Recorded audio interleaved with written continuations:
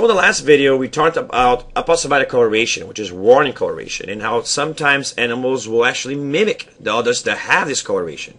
In that process, we call several different types. The basic type of mimicry is when an animal that's harmless copies an animal that is harmful. So it mimics the model which is worse than him, so that it will gain the same advantages that the message of the harmful one is sending. There's also Mullerian mimicry, when two harmful mimic each other so that they together advertise the danger of their colors. And those two will be the two most important ones you definitely have to know. And then we also talked about that sometimes when a harmful species actually mimics something that's less harmful to truly gain the most advantage, because they might be too harmful, and so they will not be teaching the message successfully, so it's easier to them to model something that is slightly less harmful than them, and then we call that Maltesian mimicry.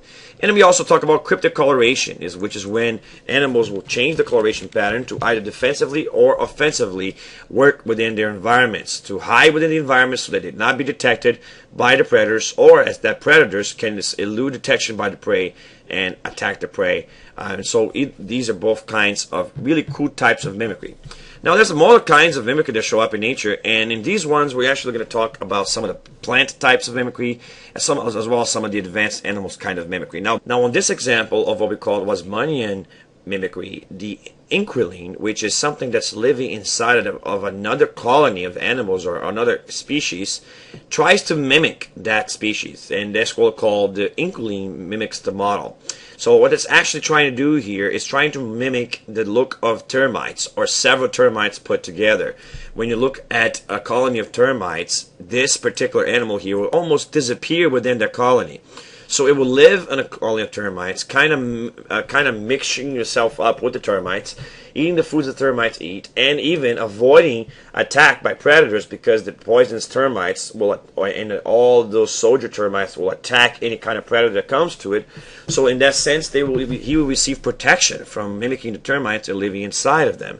And that's an example of what we call a parasitic relationship, but this mimic is doing a really good job at doing that. And that's, again, when the inquiline, which is the one that lives in the colony, will actually try to mimic the models of that colony. And it doesn't do a perfect job in this case, but it does a really good job. And if you actually try to spot this in the middle of a bunch of termites, you probably would never find it.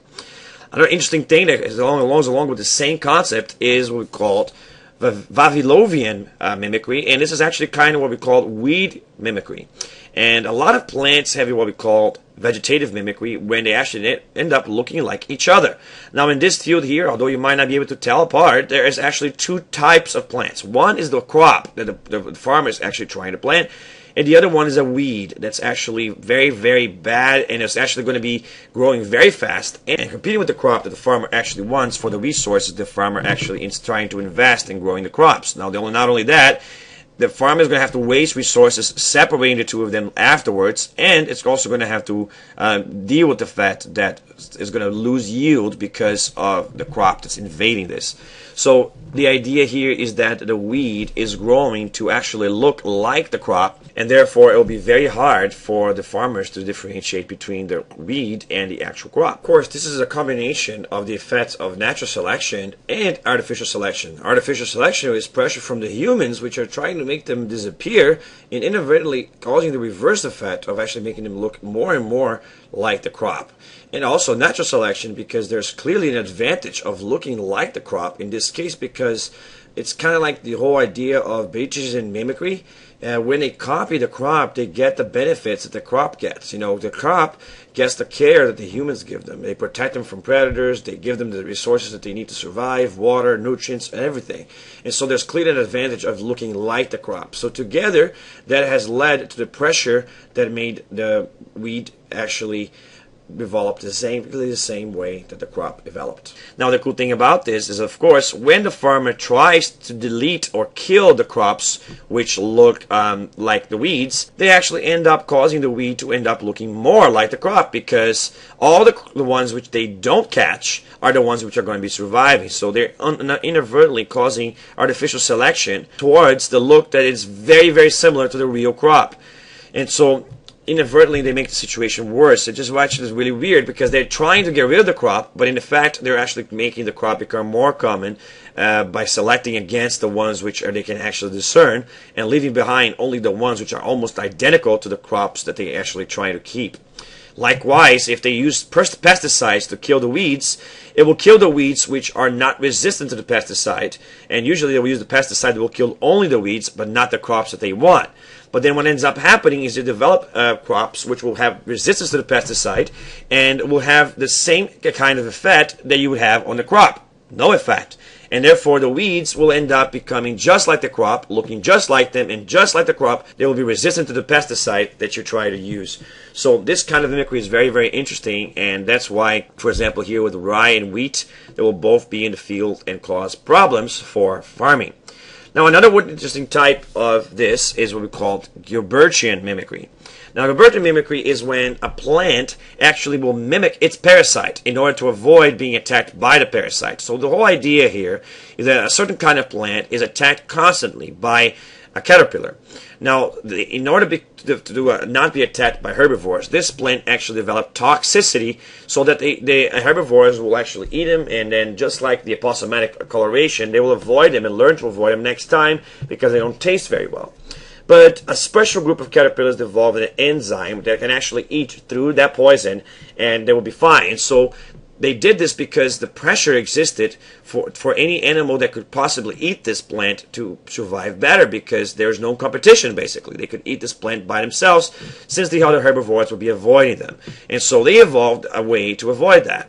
Now then, in response to that, in what we call coevolution, this plant evolved a system to mimic the eggs of the caterpillar. Because you see, when the caterpillar is at the butterfly stage, it will actually lay down the eggs on the plant so that when the eggs hatch, it will be already in the leaf that they need to eat, and therefore it will be more likely for them to survive.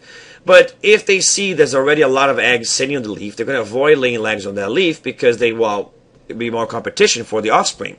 And so they will go first to leaves which don't have eggs. So some plants develop the capability of producing in their leaves what looks like the eggs of caterpillars, so that they will caterpillars will avoid laying eggs there. And this is an example of where the host is mimicking the parasite. Another interesting kind of mimicry is something that we call automimicry, and also called Browerian mimicry after the scientists that discovered it. But the idea here is that some caterpillars will have aposematic coloration to let the animals know that they are toxic. But you see, they are not born with this pattern. They develop this pattern after they eat the toxic plants, like the plants we just described. They will live in a plant, and by eating the toxic plant, they become toxic themselves, which is yet another reason why they develop the system of living on these plants, because they actually get that advantage. And the more of these plants that they eat throughout their life, the more the coloration would jump out. And so that means that some caterpillars will have very, very, very beautiful and bright coloration patterns because they ate a lot of the toxic plant. Other caterpillars, though, will not have this advantage because they were not born in places that they actually have the toxic plants. And so what they're trying to do here is mimic caterpillars of their same species, which look like that because they ate the diet. And this is called automimicry then. They will look like the ones that ate the diet. In other words, they will have innate coloration patterns that will look as if they actually ate the poison, even though they didn't eat the poison. So they're kind of like mimicking each other. In that sense, they're mimicking their members of their own species, members which have the coloration of toxicity because they actually ate the poison. And so throughout that, over time, the caterpillar gets more and more bright because it will already start bright and then get even more bright if it actually eats the poison. But there's also selective advantage to actually have the coloration of one that looks as if it ate, even though it didn't. And throughout this process, the caterpillar mimics itself and becomes brighter and brighter over the generations. That's the idea of automimicry, when they copy it themselves and put pressure on themselves to change the coloration pattern. Another interesting kind of mimicry is what we call aggressive mimicry. And in this kind of mimicry, the predators will actually look inviting so that the prey will come up close to them, and then when the prey is on them or close to them, they will actually attack and eat them. And examples of that, you see here this bug that actually kind of mixes himself with the environment, and it will look like a leaf. The prey will actually come by, they will have to eat the leaf, and it will end up being eaten by the predator. So it's like the predator is duping the prey into coming closer or actually looking so close to the environment that will actually camouflage itself with the environment, which actually gives them a defensive advantage as well, since it'll be hard for predators that eat this predator to actually spot them. And another example is that fish that has the light bulb fish from Finding Nemo, and that attracts the fish to the color that he produces by biofluorescence, and then when the fish comes close, he will of course attack them and try to eat them. And there's also parasites which do this, and we call this parasite mimicry. And when parasites will copy the look of the prey, of the host that they want to get into. So basically, this example here, you see that these parasites will try to mimic the prey of birds, the worms that the birds will like to eat. And then what ends up happening is that the birds will eat them, and then the parasite will go inside of them and pretty much take over. And so this is kind of like aggressive mimicry. It's either luring the prey or duping the prey into believing that the predator is not there, or it's not a predator at all, and then the predator can either call the prey closer to itself or come closer to the prey with those methods. And sometimes they also serve the purpose of camouflage at the same time to the environment.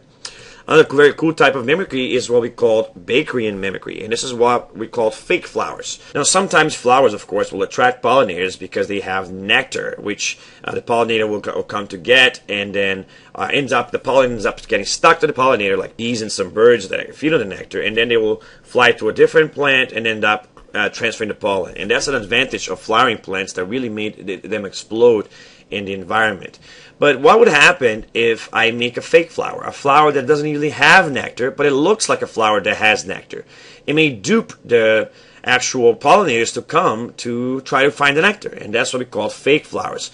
When the flowers make a fake female flower or male flower that may have the nectar, and then we'll actually call the things to actually come towards it, and finding out that there's none. But by the time they found out that there's no nectar, it's too late. They already have pollen all over them, and the plant succeeded in its mission. Another interesting kind of mimicry that you see here at the top left, it's called pseudocopulation, and that's when a flower fakes the mate of some other species to attract the pollinators to actually try to copulate, and inadvertently, they don't know, of course, that it's not the female that they're trying to copulate with, it's just a flower, but they get filled with pollen, and pollen gets stuck to them, and then when they go to another flower and get duped again, they transfer the pollen from flower to flower, and that's called pseudocopulation, when a flower makes itself look like a bird or a bug of another species, so to attract pollinators, not by nectar, but by making them think that they're the female of the species.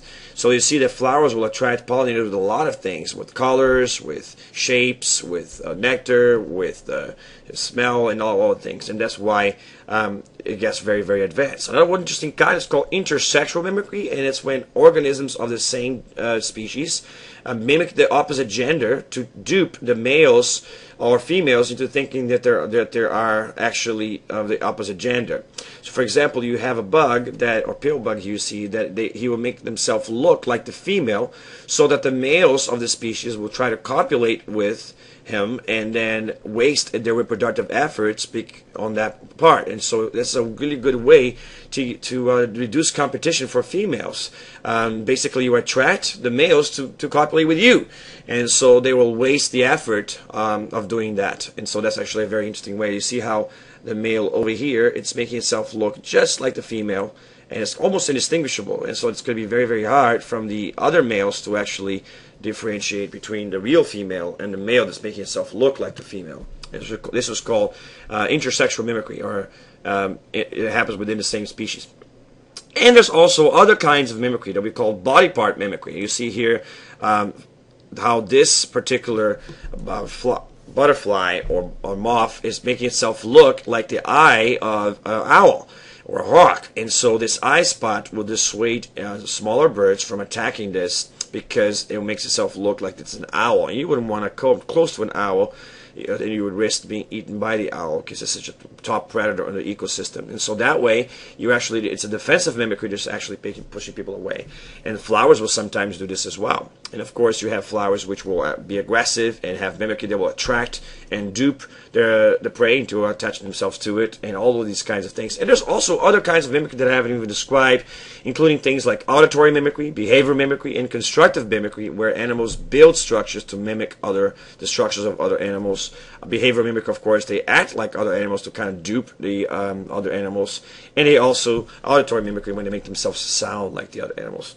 So these are all different kinds of mimicry, and I hope you learned a lot and you found this interesting. It's one of the coolest things in biology. See you guys in the next video.